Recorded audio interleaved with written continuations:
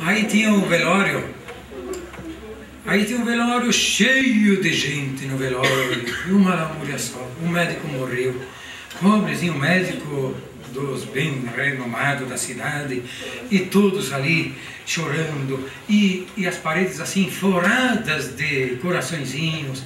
Flores em forma de coraçãozinho. Coroas todas enfeitadas com coraçãozinho, tudo. E a viúva chorando. Pobrezinho, tão bom que ele era. E vem uma outra mulher e bate nas costas dela no ombro assim, dizendo: mas não leva mal, a nossa vida é assim mesmo, ele foi um homem bom, agora ele está indo. Ela para da mulher: mas diz ela, viúva, me diz uma coisa, por que tu encheu essa sala de coraçõezinhos? Claro, diz ela, esse meu marido que foi chamado, ele era cardiologista, ele era médico do coração.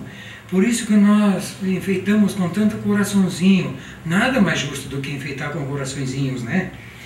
E a outra abaixou a cabeça e começou a dar risada.